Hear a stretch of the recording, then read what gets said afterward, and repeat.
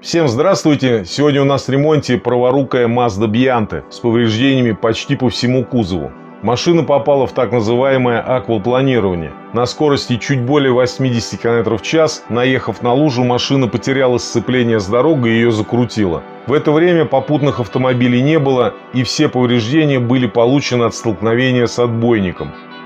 Между водительской дверью и крылом нет зазора, так как вся передняя часть автомобиля сильно ушла в правую сторону.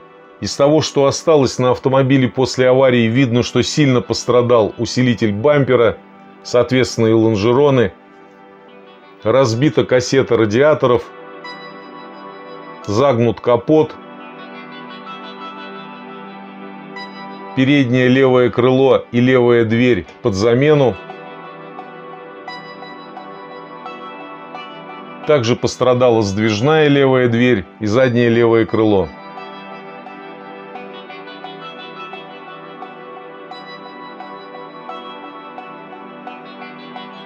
Вы на канале Autocraft, мы начинаем ремонт.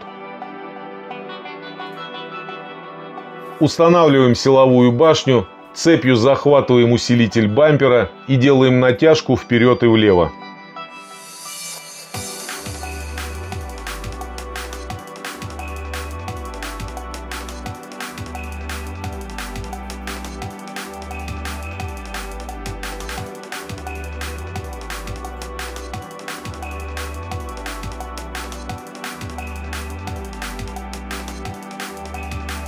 Получив тем самым доступ к радиаторам, снимаем всю кассету вместе с остатками телевизора. Клиент приобрел эту машину уже в таком состоянии. До этого она принадлежала его соседке. У нее это была уже вторая авария на этом автомобиле, и она знала, что на ее редкий автомобиль очень долго ждать запчасти, поэтому решила продать в таком состоянии. Клиент, приобретя машину, встал к нам на очередь, заказал запчасти. Запчасти шли почти 3 месяца, и вот машина у нас в ремонте.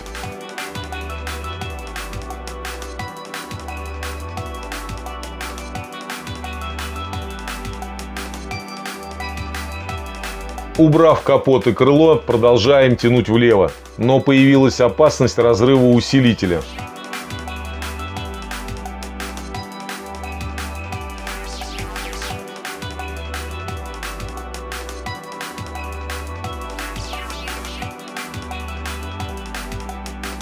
Сейчас прервемся на короткую рекламу, а потом продолжим. Всем тем, кто в данный момент выбирает себе коврики в салон автомобиля, настоятельно рекомендую обратить внимание на коврики Eva от компании Duffcar. С ними вы забудете, что такое замерзшие ноги в зимнее время и затхлый запах от постоянного сырого ковролина. Ячеистая структура ковриков удерживает в себе всю грязь, пыль и воду. Каждый коврик изготавливается под конкретную марку авто, с учетом всех особенностей пола. Все лекала проверены многократными продажами. Только оригинальные крепления закупаются непосредственно у автопроизводителей из Японии и Европы. Использование Eva материала высшего качества, плотность в 2 раза выше, чем у дешевых аналогов.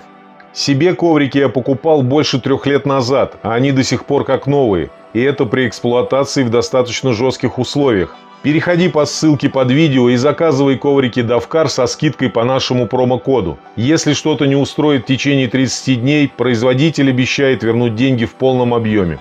А теперь внимание! Даффкар подарит комплект своих фирменных ковриков автору самого популярного комментария под этим видео. Победитель будет выбран ровно через месяц. Оставляйте любой комментарий и, надеюсь, вам повезет. Вся информация под видео. Возвращаемся к ремонту Мазды. Обвариваем усилитель бампера, чтобы не порвался раньше времени, и, прослабив болты подушек двигателя, продолжаем тянуть.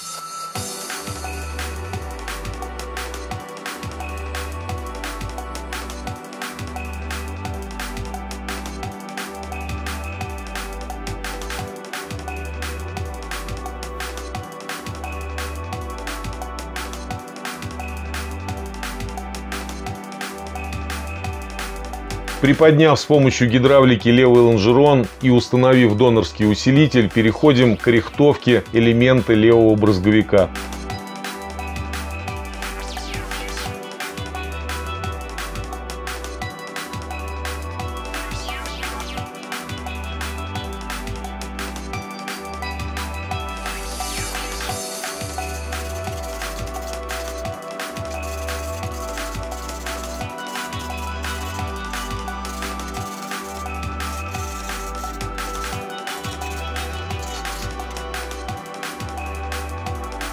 Сильно поврежденную деталь убираем, так как у нас есть донор.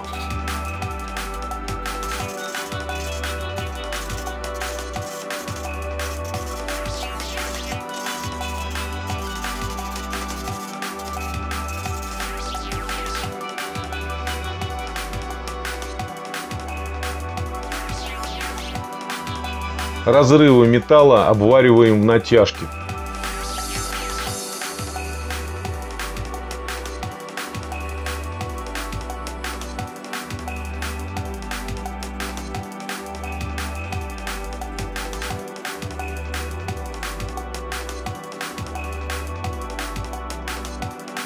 Закончив с рихтовкой, привариваем донорскую деталь и начинаем первую сборку.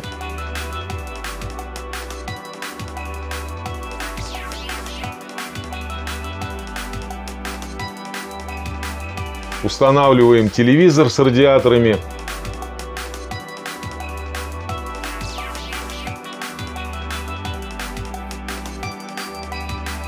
Переднее левое крыло. Левую переднюю дверь поменяли до этого.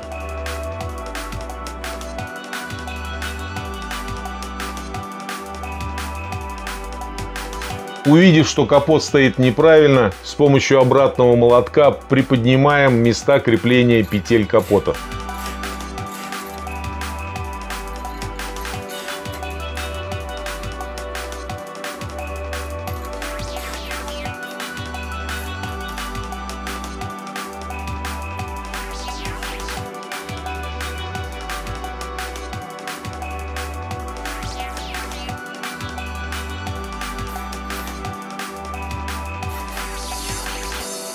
Как с левой стороны, так и с правой.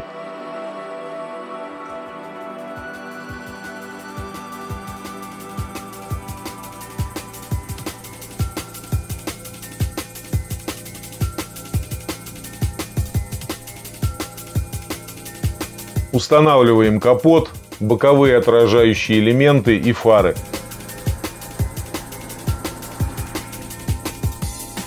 И начинается регулировка.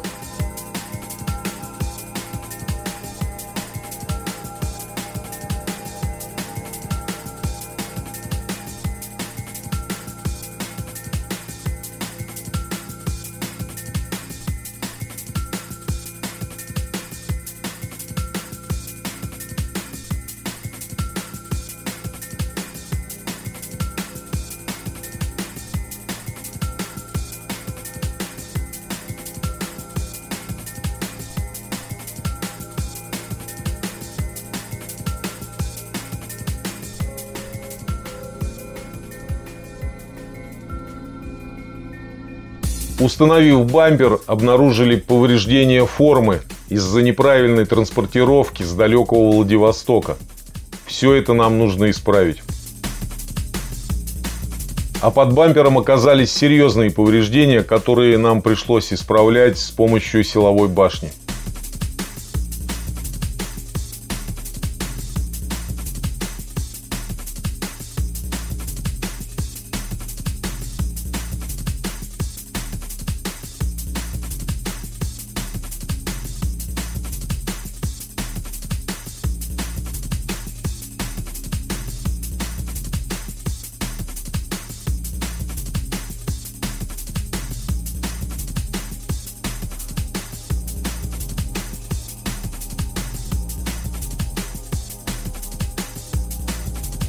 Так как переднее крыло и передняя дверь донорские, нам еще предстоит восстанавливать заднюю сдвижную дверь и заднее крыло.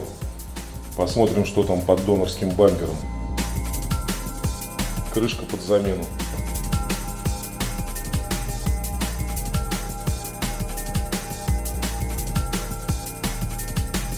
Но и здесь не все так просто. Установив донорскую крышку, стало ясно, что вся нижняя задняя часть кузова ушла в правую сторону.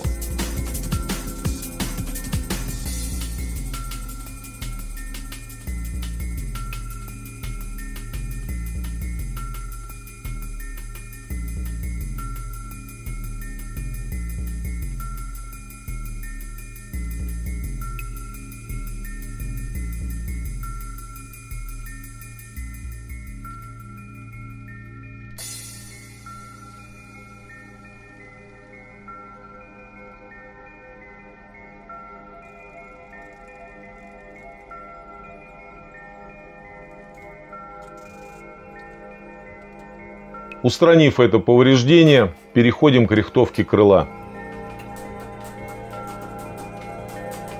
Так как повреждено ребро крыла почти по всей длине, используем силовую башню.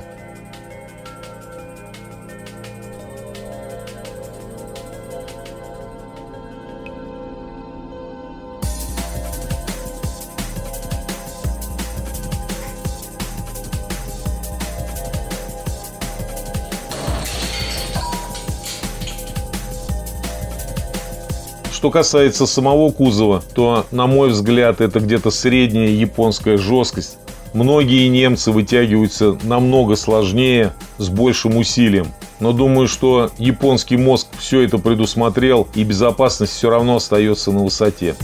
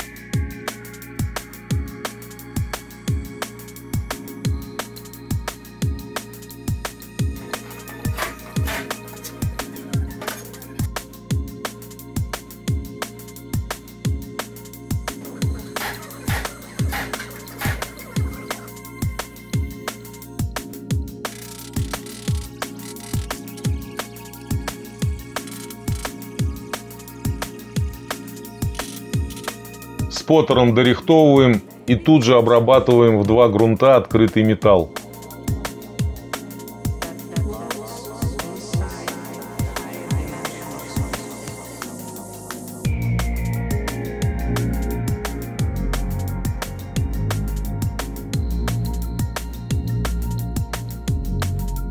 Переходим к ремонту сдвижной двери. Зачистив лакокрасочное покрытие и убрав шпатлевку от предыдущего ремонта, с помощью обратного молотка выбиваем ребро наружу.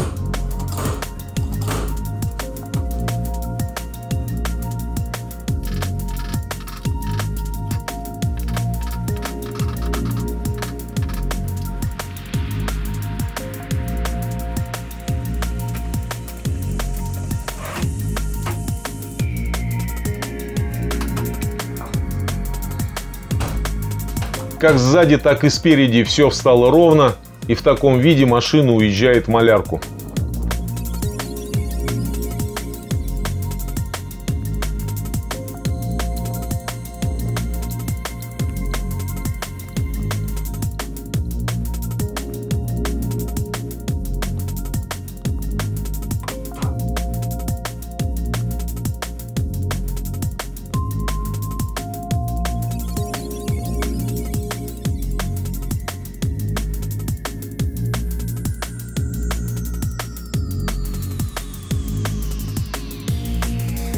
А это конечный результат наших работ. Проведен полный окрас кузова, сборка автомобиля.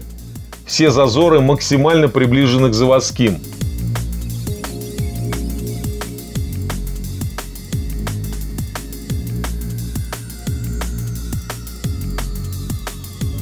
Весь ремонт занял почти 1,5 месяца.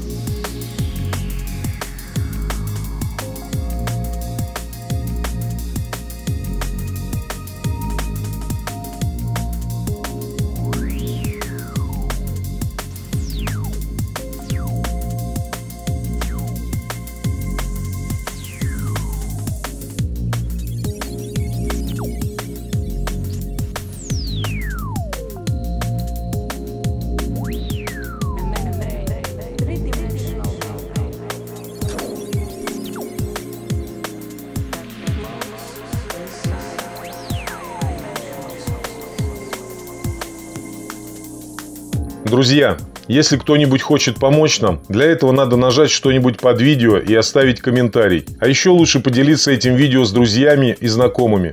Для вас это очень просто, а нашему каналу это поможет развиваться.